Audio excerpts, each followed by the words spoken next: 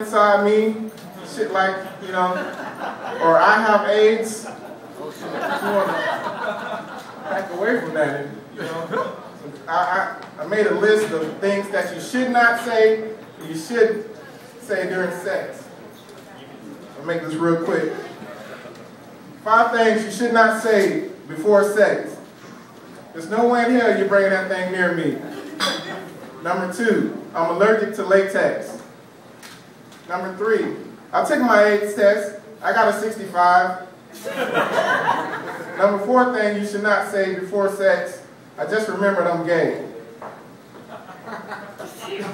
Number 1 thing you should not say during sex. What's your name again? I think your ceiling needs painting.